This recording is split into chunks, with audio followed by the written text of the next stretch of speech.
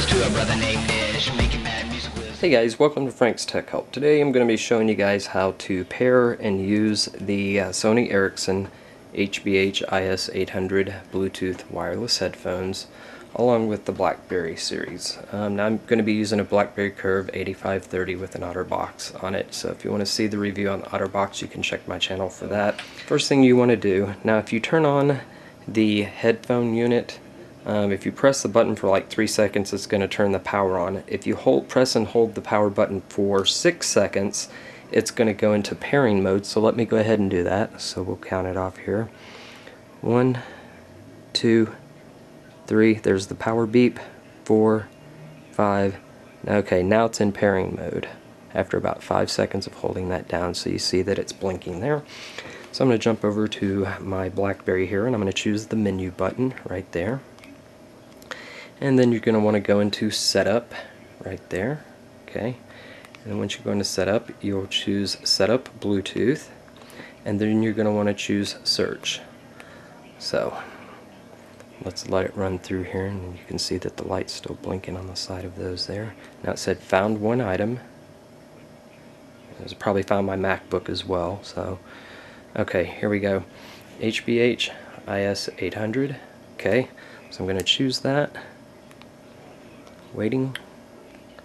Now it's asking for the serial passkey, so I'm going to choose 4 zeros right there. Okay, so 1, 2, 3, 4. I'm going to hit my middle key, and I just heard a blip in my headphones. And pairing, and I'm going to choose yes that I want to pair. I'm also going to click do not ask this again, and I'm going to choose yes. Okay, waiting. Now you'll see hands-free, stereo, audio, AV, remote control are all checked off, and there are my headphones in my BlackBerry device now. If you come over to the play function, you can go into your music player right here, and I've already got a song playing, so you can either go into the now playing function if you want, or you can use the buttons at the top here as usual with the BlackBerry. So I'm just going to back out of it completely. Alright, so I'm going to go ahead and hit the play button, or the play pause button on the side of the IS800s. And let me let you hear the quality here. This is one of my songs.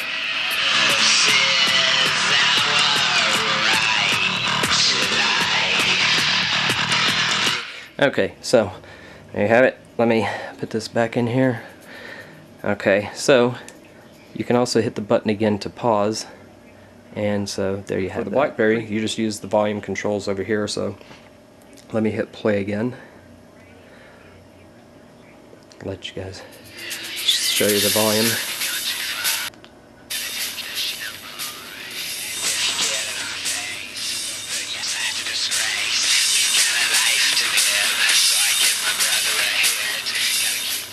And then you can also use pause, play. You can switch to the next track. Previous track. So very functional. Let me hit the pause button here.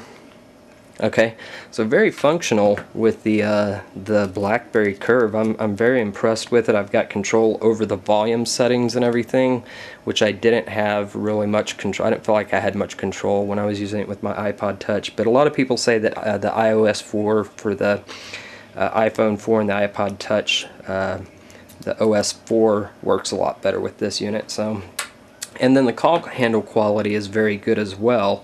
Of course, you know, if you have the headphones in your ears and a call comes in, you can take and receive, you know, make calls from here. You can use voice activated controls from these headphones, and the sound quality for my incoming and outgoing calls is very good. So I really love the fact that I can have my music playing, and then I can make and receive calls through the same set of headphones. I don't have to unplug them or disconnect or do any of that stuff. So very, very handy. Part of the reason I bought the BlackBerry Curve as my new phone choice and everything. Now one thing, let me point out, when you disconnect this unit, let's say that you're playing music. Okay, so we've got the music playing. Now you can go in, and if you hold the power button down, it's going to turn the unit off, but it's locked up my BlackBerry a few times when I do that. So what you want to do is you want to stop playing the music first. So if you press this once, let me do this, press once. Okay, that's going to stop the music. After you stop the music, then press and hold to turn the power off. You'll hold it for about 3 or 4 seconds. Okay, now the power's off on the unit. Now if I'm playing and I go straight to power off, like I said, sometimes it locks up the BlackBerry, but if I stop playing the music first and then turn the power off, it releases the BlackBerry. Now you'll notice that the blue light is still going to be blinking, and it'll do this for a couple of minutes, and then a message will pop up and says cannot, right there it is. Let's say connection to HBH-IS800 terminated. So that is the correct way to disconnect your headphones. When I first used this with my OtterBox case, you can find a review on my channel for this case as well, the quality decreased drastically because I already had, I originally paired it without the OtterBox, and then I put the OtterBox on and the quality went down terribly. So if that happens to you, go back into the menu settings, go back into your menu, go into setup, go into Bluetooth, choose cancel, and then you'll see that the headphones are highlighted. If you hit the menu button right here on the side of that, you can choose to disable Bluetooth. You can delete the device. So you would delete the device and then repair like I showed you in the beginning of this video, and that should straighten out any quality issues that you might have, you know, if you're getting bad audio quality. So this I will show you real quick as far as charging. You go the opposite of this, so the charging is up here, and if you follow this unit straight up, this little back plate pops off right there, and then you plug in, you're going to want to look at it like this so that the headphone goes like that, and then you plug it in like that and it's charging. So I've gotten a lot of people asking, how the heck do you charge this unit? Because it's very compact and it's very kind of closed, you know, like that. So okay, so I think that's about it.